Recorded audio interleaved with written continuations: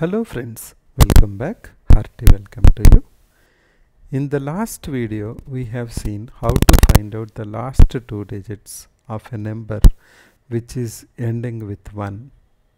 Now in this video we will see how to find out the last two digits of powers of a number if the number is ending with 3 or 7 or 9. Let us start with finding out the last two digit of 2023 whole to the power of 2023. Now before we jump into the steps, and let's first try to understand about the odd numbers 3, 7 and 9. We already have a process in place if the number is ending with 1, which we have seen in the last video. So can we transform the numbers which are ending with 3, 7, 9 into the numbers ending with 1 so that we can apply the logic whatever we learned earlier. So for that, let's have a look at the different powers of 3, 7, 9 and try to understand. If I take 3, I know 3 power 4 is 81, and I also know that 7 to the power of 4 is 2401. I know 9 square is 81. So basically any number ending with 3, if I am able to raise it to the power of 4, it will be ending with 1. Similarly 7 raised to the power of 4 and 9 raised to the power of 2. So can I go ahead and say that 3 power 4n, 7 power 4n and 9 power 2n will be ending with unit digit 1. Now if that is going to happen, then it is a good news because we know how to deal with the numbers which are ending with unit digit as 1. So let's go ahead now, apply this logic and try to find out first what is 2023 whole to the power of 2023 last two digits. So let me just write it down. So we just now understood that the given number we have to, if it is ending with 3, I have to raise it to the power of 4 so that it will become ending with 1. Then I have to see whatever the power, I can easily handle it because I have the number now ending with 1. Whatever may be the power, I know the logic what I need to do so that I can get the last two digits. So let us raise this number to 4. For that I will write down 2023 can be written as 4 into 505 plus 3. Now that logic I am going to apply here and say 2023 ending with 2023. We are interested in basically the last digit. We are interested in the last two digits. So I'll write it as 2023 whole to the power of 4 because that's what we discussed we should write down, and that we will raise it to 505 and then we multiply that with 2023 whole to the power of 3 so that we can get 2023 whole to the power of 2023. That's very simple, right?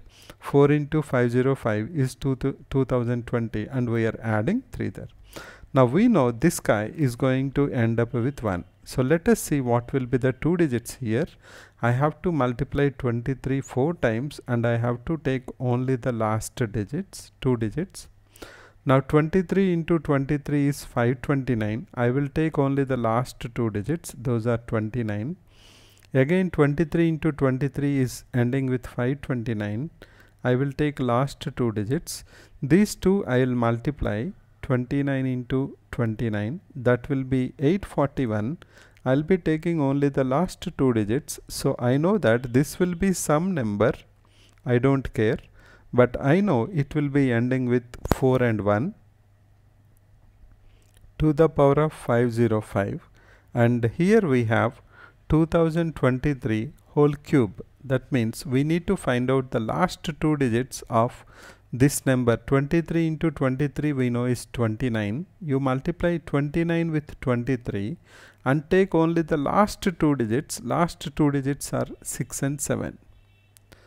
Now let's go and apply the logic related to numbers ending with 1. We know that if you have any number ending with 1 and raise it to any power, the unit digit will be always 1 and the 10th digit will be coming from the product of the unit digit in the power multiplied with the 10th digit from the number, and we multiply this, that is 4 into 5 20, and from the 20 we will take only the unit digit, that means it will be 0.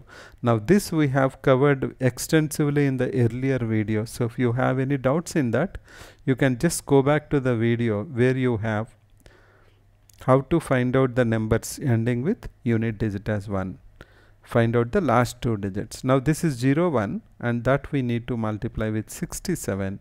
So 1 into 67 is 67. So the last two digits of 2023 whole to the power of 2023 will be 67. Let's have a recap of this before we move to some other examples.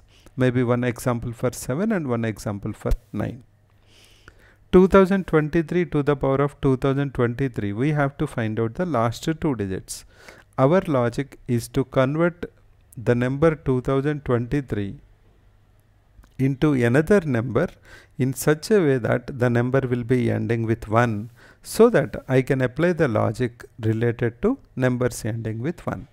So for that what we did, we have taken the power 2023 divided with 4 and we understood that can be written as 4 into 505 plus 3, 4 into 505 plus 3. Now we have went back to 2023 to the power of 2023 and we have written it as 2023 whole to the power of 4 whole to the power of 505 multiply with 2023 whole cube. Now we are going to take only the last two digits. So whatever the numbers we are multiplying, we are going to take only the last two digits.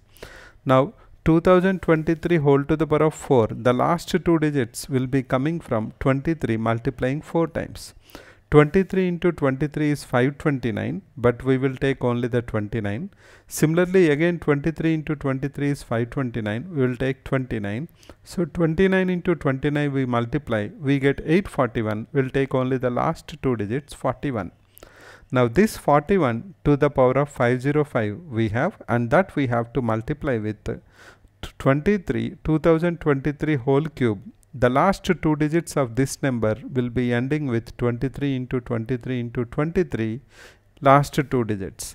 23 into 23 will end with 29 and 29 into 23 will end with 67. So this whole number will be ending with 67. And now coming to this number, whatever may be this number, but we know it is ending with 41, that is enough for us, and we know the power is 505. Then the logic is the unit digit will be always 1 and the 10th digit will be coming from unit digit from the product of number 5 and number 4, which are unit digit from the power and the 10th digit from the number. So 4 5s are 20, we are taking unit digit, that is 0 1. So 2023 whole to the power of 2020 or will be ending with 0 1 and 2023 whole cube will be ending with 67. When we multiply both of them, we will be getting that the last two digits will be equals to 67. Now let's do one simple example related to 7. Take another example where we have now it is ending with 7. We know that 7 to the power of 4 will be ending with 1. So we'll write down 598 the power as 4 into 149 plus 2. So then we can write down 37 to the power of 599 as 37 to the power of 4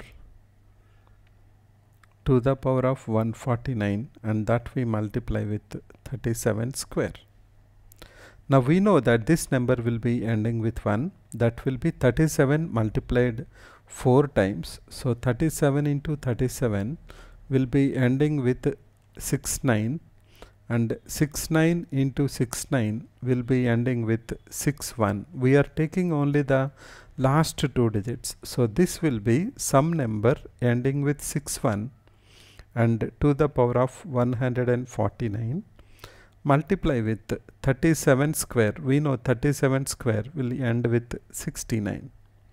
Now 61 to the power of 149. Then we know that the unit digit will be 1, and the 10th digit will, the next digit will be coming from unit digit of multiplication of these two numbers, that is 9 into 6, 54. From 54 we will take the unit digit, that is 41. So 37 to the power of 4 to the power of 149 will be, last two digits will be 41, that we multiply with 69.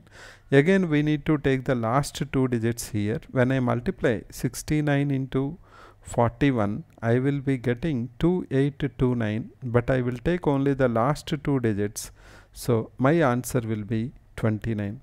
So the last two digits of 37 to the power of 598 is 29. Similarly, we'll do one example with respect to 9. Now let's find out the last two digits of 729 whole to the power of 236. We know that with respect to 9, we have to make it the number raised to the power of 2. So I will write this as 729 whole square, so that the number will end with 1, and what it will become, 236, I have to write it as multiple of 2. So it will be 2 into 118. So I can write this number as 729 whole square whole to the power of 118. We know that 729 square will end with 29 into 29, that is 841. We'll take only the last two digits. So this number will be ending with 41 to the power of 118. Now we know what to do now. The unit digit will be, of the last two digits will be 1, and the 10th digit will be coming from the multiplication of 4 with 8. We have 4 8s are 32, but we will take the unit digit from there. So the answer will be 21. So the last two digits of 729 whole to the power of 236 is equals to 21. So let's have a recap of all these examples together. The logic what we are saying is, we know already how to deal with the numbers which are ending with 1 when they are raised to some power. Now we observe that 3 power 4n, 7 power 4n and 9 power 2n, they all end with 1. So whatever may be the number which is given with ending with the 3 or 7 or 9, we'll try to change them to the numbers which are ending with 1. Then we will apply the logic related to numbers ending with 1.